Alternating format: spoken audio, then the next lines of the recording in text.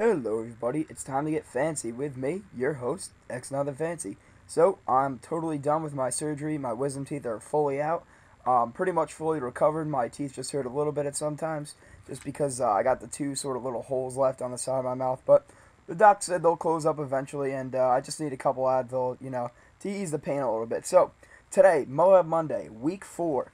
I am going to be showing you some tips and tricks on how I get MOABs, or mother of all bombs, whatever you want to call them. But, so, here we go. My first tip would definitely be to play with a team. It is so beneficial to be, like, the captain of your team, where you can say, listen, you go cap A, I'll go cap B, we'll sit at B, we'll protect it.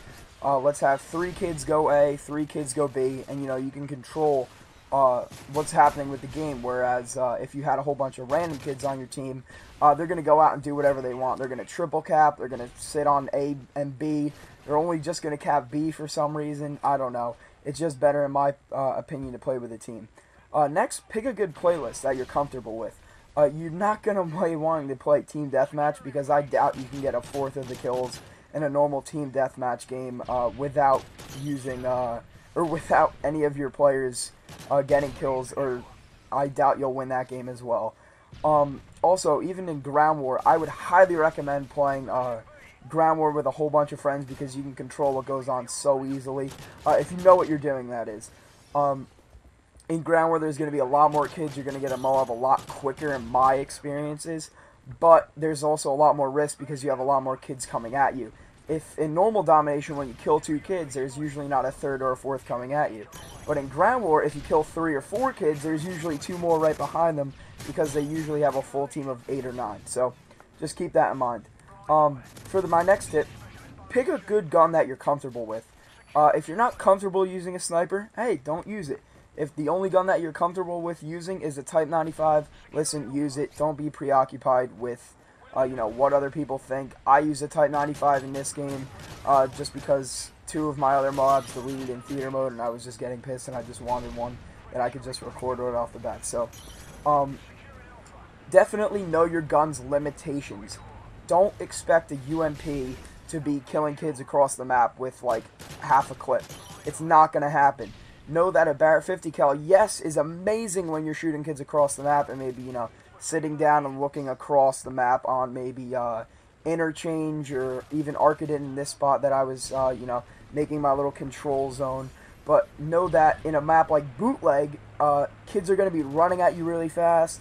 They're going to be right next to you, and the Barrett 50 cal may not be the best weapon for an up-close situation. You'll see in this gameplay that I am using not only the Type 95, but I'm using the MP7 because I'm running Overkill. Pro, I have it, which allows me to have 2 attachments on my secondary weapon, so, which is amazing. So, I have the Type 95 for my sort of medium to long range kills, and I have my MP7 for my short to medium range kills. So you'll see, like, if someone runs at me real quick, I may whip out the MP7, I may just keep the Type 95 out. You have to be comfortable with the guns you're using. You're not going to see me use, like, a Desert Eagle when I'm going for an M.O.A.B. It's just not going to happen. Next tip, learn the map that you're playing on. Even if you're new to the game or whatever, just have a whole bunch of your friends go in a private match, play a game of Dom, have yourselves in a party so that you can talk with one another, and just say, okay, here, Mark, let me kill you and see where you spawn. Like, Josh, let me kill you, let me see where you spawn. Like, learn the spawns on the map, and when you triple cap, that is the most important spawn to learn. Because when I play with a lot of randoms, they tend to cap all 3 points, and I have no idea where the people are going to spawn, because they can spawn in the middle, they can spawn behind me, they can spawn straight in front of me. It gets very confusing, so make sure that you know the spawns of the map. In my experience, it's the best when playing Domination to cap A and B. I feel like their players run to cap B more often than they sneak around the map to come at me at A. In this gameplay, however, it wasn't that way. They kept coming at A, they kept running straight at me, so it was just like ducks in a row. I was just picking them off with my Type 95. And even in one point in this game, you'll see they back spawn at A. If I'm sitting at A on A-Dom, you'll see me looking down the alleyway to the door to the doorway, and they spawn right there when they have C-Dom. And my players, I was telling them to push to the left side of B, and they were doing that excellently. And then I would kill them across the map in their spawn, and it just went fantastic. So make sure that you pick a good gun, a good secondary, and good perks. I would highly recommend using these specialist perks. I find that when you use a normal gun or you use normal kill streaks, yes, you may get a UAV, an advanced UAV, maybe an EMP. Those are the three that I would recommend when using support when running a MOAB, just because it either impairs your enemy or benefits your team further and allows you to know exactly where they're spawning and where the enemy is. But in my experience, specialist is the absolute best, skill set for you to use in order to get an MOAB. It gives you extra perks, so it's fantastic because I run out of ammo a lot when I don't run specialist or when I don't run scavenger. And in this case, I'm using overkill, so I don't have quick draw. So right off the bat, I don't have the ability to aim down the sight faster than my opponents do. I don't have the ability to throw flashbangs further than my opponents do, or quicker. Sorry, that's what I meant to say. But using specialist, I immediately get those perks, so I'm not going to run out of ammo because I have scavenger. I'm going to be able to aim down the sight faster because I have quick draw. And I believe I was running blind eye, but I'm not 100% sure of that. Just because I run that just because I don't want to get killed by someone's lucky Cobra. They always seem to kill me, those stupid attack helicopters. I don't know why, but I've started to run blind eye in my specialist perks just so I don't have some kid kill me with his lucky attack helicopter out of a care pack. It just annoys the hell out of me. Next thing, I would really recommend not using a throwing knife or a frag for your lethal equipment. It's just, I would usually run C4 or either a bouncing Betty or even a Claymore. Just something to protect you when someone gets too close as your last resort.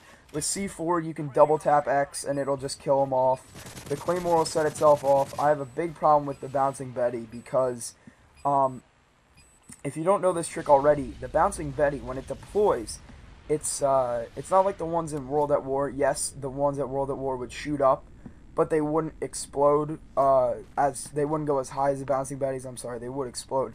They wouldn't go as high as the bouncing Betties in Modern Warfare 3.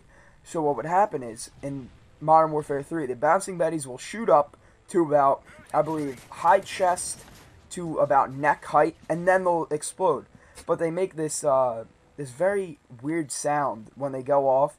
If you've never heard it, if you've never seen it because it's too loud, go in a private match with one of your friends and just have them walk up to a bouncing Betty, and you'll hear the sound. If you have Turtle Beaches or just turn your TV up high, you'll hear it. And when you hear that sound, if you duck, people can avoid bouncing Betties because they will explode right over you and not even hit you at all. So watch out for that. With a Claymore, it's a lot better, and with C4, I just find if you throw it at A or if you throw it at B or C, wherever you may spawn, and the enemy has snuck around the map, you just quick double tap X, boom, they're gone. There's a threat, it's completely eliminated. So my next tip is, recognize when there's too many people for you to handle. I run Marksman Pro. Oh, that was the third perk I was running, Marksman Pro. Just because it allows you to see all the names of the enemies when you can't even see them normally. If you just look across the map, you're like, oh, his foot's out. Oh, now I can see his whole name and where he's coming from. So it's a great perk. If you've never tried it, definitely use it. But my next tip is recognize when there's too many people for you to handle coming at you. If you have like 4 or 5 enemies coming, yell over to one of your friends, hey, I need help, I'm close to a MOAB, come help me. Pick off as many as you can and run. If you're getting hit, run and hide. It doesn't matter, you're going for a MOAB. You don't need to play the objective, have your friends do that. You're going for a MOAB. That is your primary objective. Don't stray from that just to win. A MOAB is something a lot of people don't get. It's something a lot of people don't achieve, and I think it's a pretty good accomplishment that I already have 8 or 9 of them. So those are my tips for MOAB Monday.